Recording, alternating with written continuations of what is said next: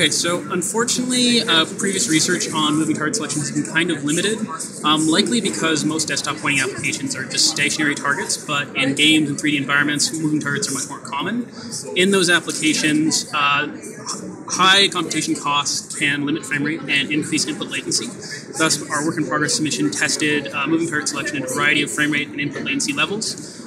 We found that while low frame rate introduces additional latency, the performance cost of frame rate was greater than the latency introduced. We also found that the performance cost of latency was higher than previous studies, which is likely explained by participants having to lead the target, as well as we found that higher frame rate had a performance benefit up to 60 FPS.